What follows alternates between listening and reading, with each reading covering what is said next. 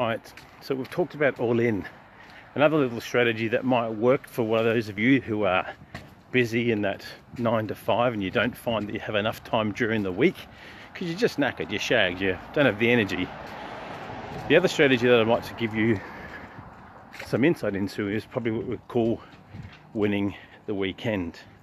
So what does that mean? Well, that might mean that you don't have the stresses of work on the weekend, and therefore what you're going to do is, instead of sleeping in till 11 or 12 and getting up and spending a day just consuming beers and pizza whilst you're watching your favourite footy, because at the end of the day we're coming into that time here in Australia right now with the finals on.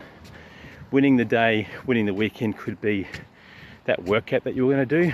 You couldn't make it during the week, or you're going to do half on Saturday, half on Sunday, but you're going to get up and you're going to focus and you're going to try and spend that half an hour, 45 minutes or an hour each of those days in helping you just win that weekend. Win a couple of weekends in a row, maybe you make a long weekend and you win Monday too. But the key thing here is make an effort to win something. Don't just sit there and shake your head and say you can't do when you can.